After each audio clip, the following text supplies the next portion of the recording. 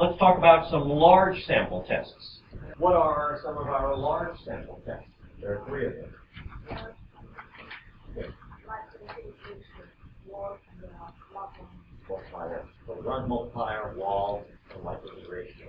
Why might we be interested in these large sample tests as opposed to the TF that we've been using before?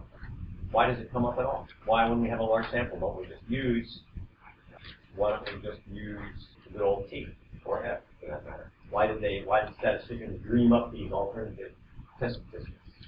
Do you know the difference between parametric and non-parametric? Probably in beginning statistics, you learned that the T and the F tests were both parametric tests, right? And by comparison, something you learned about was, what was the rank order test you were telling us about? The Mann-Whitney test would be a rank order test to see whether or not the sequencing of things different between two samples. Would use a non-parametric test, the Wilks test or Mann-Whitney, and there are a whole bunch of others. So those would be non-parametric. So what's the difference between a parametric test and a non-parametric? You know? I don't know. Large sample tests, we use those. We're still trying to get over the difference between parametric and non-parametric. People use parametric tests when they aren't sure the Gaussian assumption is violated. They use non-parametric when they're not sure about the underlying distribution. Oh, So okay. we use a non-parametric test. If we know the distribution of things, we can always rely on a parametric test. And parametric tests are always more powerful than non-parametric tests in the sense that we've already talked about. Right. Is a T-test a parametric test? Is an F-test a parametric test? Yes, it's T squared. Is the WALD test a parametric test?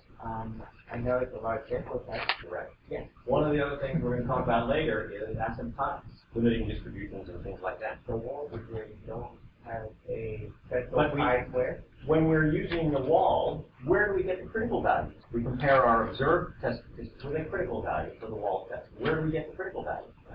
Hone was, he spent too much time on Hone already. Let's try Jeff tomorrow. Where do we get the critical values for the WALD test, or the likelihood ratio, or the Lagrange multiplier? I want to use the WALD test to test the equality of means in two samples. And so I'm going to construct the WALD statistic, and I'm going to compare what I observed with a critical value that I got from where? Usually we use W to represent the WALD. You want to use it for comparison. When you're using a T-test to test a hypothesis about the mean, where do you look up the critical value? In a T-table. If you're doing an analysis of variance test, where do you look up the critical value? In an F-table. So now my question is, what kind of table are you going to use for looking at the critical value when you're using a WALD test? JJ, where do we look up the critical value for our WALD test? In what table? It has something to do with beta hat and beta zero. There's a difference, beta hat minus beta zero. Somebody told me that when we were doing a conventional parametric test on the population mean, we constructed a T statistic and we looked up students' T table to find the critical value. And they agreed that if they were using ANOVA, they would look up the F tables. What tables are you going to look up when you are using a WALD statistic? And it's a non-parametric test, right? Yes, we've already established that. You're now reviewing ground that we've already covered. Right. Chi-square. Chi-square. Chi-square. And Green told us that there were three of these large sample tests: Lagrange multiplier, WALD, and likelihood ratio. We now know that when we're looking at the critical value for a WALD, we're going to look it up in a chi-square table. In what tables do you suppose we're going to look up the critical values for Lagrange multiplier and likelihood ratio? Also in the chi-square? Also in the chi-square. So now we have three large sample test statistics constructed three different ways, and we get the critical values all out of the same chi-square table. Does that mean that if we use the same data set to construct W, the Lagrange multiplier statistic, and the likelihood ratio statistic, that they would all be the same? We construct all three from the same data, or all three, and we read the critical values out of the same chi-square table.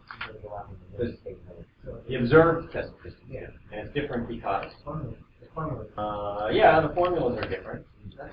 I'll give you that. Lacey tells us that the observed test statistics, likelihood ratio, WALD, and Lagrange multiplier, computed out of the same data set, are going to be different because the formulas are different. Are they different in the sense that the parentheses are in different places, or do they use the data differently? They use the data differently. And what's the sense in which they use the data differently? What's the sense? You mean like in terms of WALD statistic, we're going to reject the null for large values of W? In terms of interpreting? We always reject the null for large values of the test.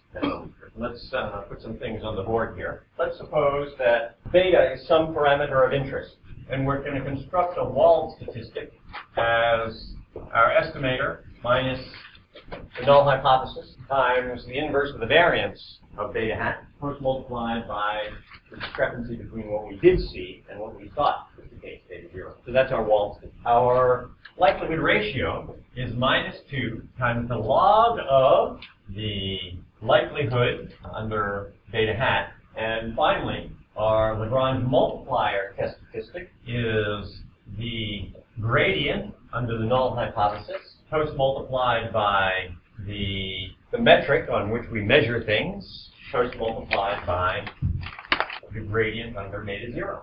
So now the question is still on you, Nick. Given the notation, what's the sense in which we've used the sample differently?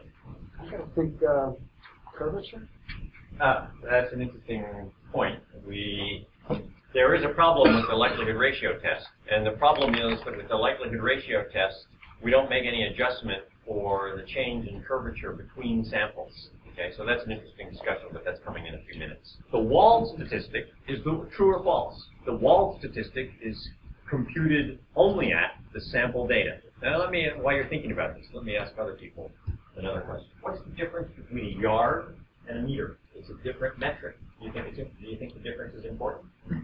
I think NASA would argue with you about that, right? Didn't NASA fly one of its satellites into the surface of Mars because they forgot that they were measuring in meters and not feet? So the choice of metric matters, and you've got to pay attention. So these two terms in the middle are changing the metric to accommodate the curvature in the likelihood function between data sets. So it's like, you got to keep track of the fact that in one place you're measuring in meters, in another place you're measuring in feet, so that you don't make any mistakes. And it has the advantage, there's a little picture in your online lecture notes that shows that if the radius of curvature differs between two data sets, your test statistic, testing the same null hypothesis, will come up with two different numbers if you don't make some adjustments for the change in metric, the change in radius of curvature. So now we'll come back to Nick's question. Are we using the data differently between the three test statistics, and what's the way in which it differs? Because I know you're going to say, yes, it does differ. Somebody already told us that.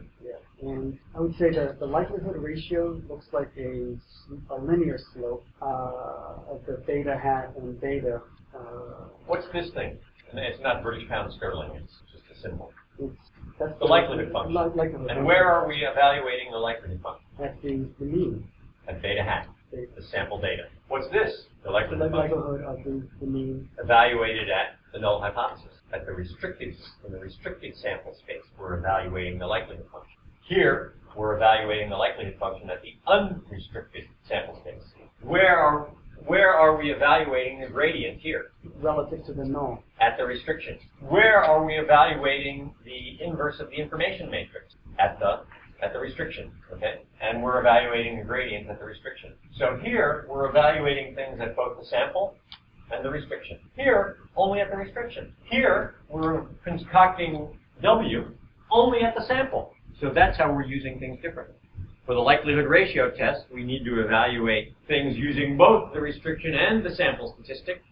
In WALD, we only need to evaluate things at the sample data, and at the Lagrange multiplier test, we evaluate things only at the restriction. So the data requirements are quite different between the three, and we will come up with different numbers for the three tests. So what do you do if you go out and you get your three test statistics, and it turns out that they straddle the critical value, so that for certain tests you would reject, and for others you wouldn't?